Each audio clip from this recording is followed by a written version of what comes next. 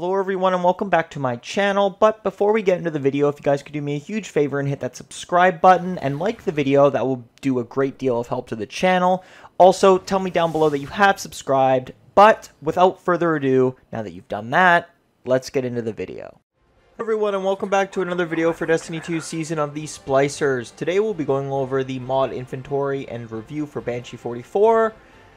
And 801 for July 12th, 2021. You think eventually I would get this catalyst for the Cryosthesia 77k. But no.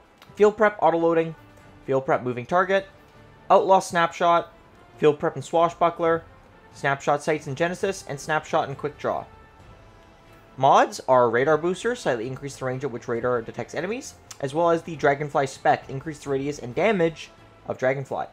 Upgrade module is Nessus Currency along with Moon Currency, Nessus Currency, and then Europa Currency for the Enhancement Prisms, as well as EDZ Currency for the Ascendant Shards. Welcome. For 801, it is Submachine Gun Reserves, increase the amount of submachine gun ammo you can carry, and then Chosen of the Warmind. Collecting or destroying a Warmind cell creates a concussive blast that pushes enemies away. We're gonna buy that. It's very interesting. I wonder if that would shoot Atheon off the map. I'm kidding, that only worked in D1. Throwback. Materials are the same, and armor is the same.